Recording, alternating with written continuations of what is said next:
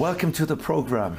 Senior Pastor Paul Enenche from Dunamis International Gospel Center in Abuja, Nigeria. Thank you so much, Reverend Yuha. Happy to be with you today on set. Yeah, thank you for coming. Thank you. Now, your ministry is very interesting, what the Holy Spirit is doing and has been doing with you.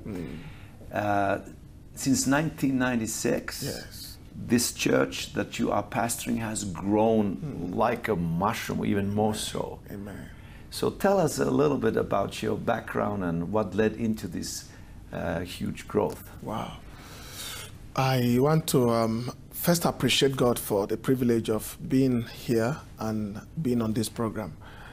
My background is one of, I am born into a family with my mother giving birth to 6 children of us. My mother had an encounter with Jesus in the year of 58, where she saw the revelation of Jesus Christ, and Jesus instructed her to hold tightly to him, and that in so doing, he was going to bless her in very great ways. So she brought her children up in very serious dedication and devotion to God. You know, although along the line we, you know, like children, you just try to misroad a little bit, but came back to the Lord full force. And that was how it was until I went into the medical school. But something happened as I got into the medical school.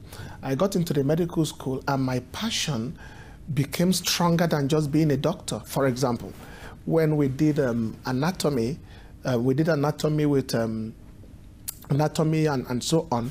When you saw a sick person, you wanted to do something far beyond just medicine. I remember many times I was so helpless concerning the state of sick people. You know, I remember I would be sleepless when I got home. I remember when we were doing ward rounds, you know, when you come back on, when you do rounds in the clinic, and every time I noticed that a particular patient died over the weekend, for example, and I was wondering how I could feel like this and practice medicine. I was too emotional. I was too attached to the sick. I knew that it wasn't possible for me to continue like that and survive medicine. So that was what happened. And I began to cry out to God for his help. And then I began to see the sick healed as a medical student. So those were the kind of things that shaped me before entering into ministry. Yeah, and so you entered into the full-time ministry together with your wife, with my wife, who's also a medical doctor. Who is also a medical doctor. My wife is a medical doctor. My wife's father is a medical professor. Okay, so we came to a junction where I just felt, look. Did you, after the school, did you practice your... Briefly, like 2 years. Yeah, okay. You know, like 2 years. And then in 1996, and the same 96, November of 96, the church started on the 10th of November.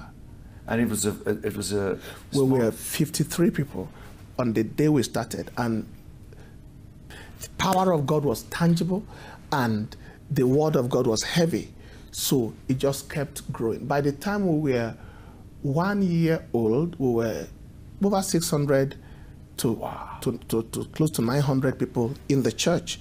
The first year anniversary, and then it continued. And today?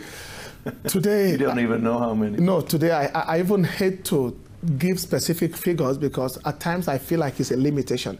It's like saying you have arrived. But in summary, we have a church base in Abuja, and we run 5 services every Sunday morning. It's tens of thousands. Tens of thousands. Yes. Now, the base in Abuja, apart from the church I pastor, we have satellites, harvest centers within the same city, close to 60 locations.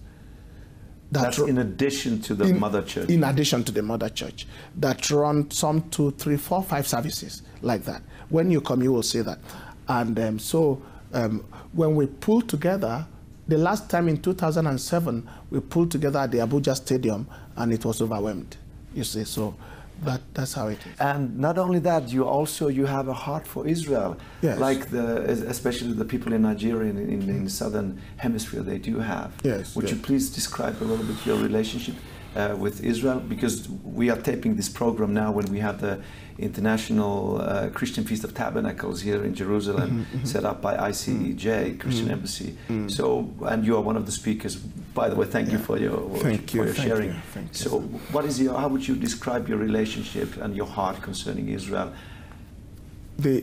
I can speak for myself, speak for our church, and speak actually for the nation of Nigeria.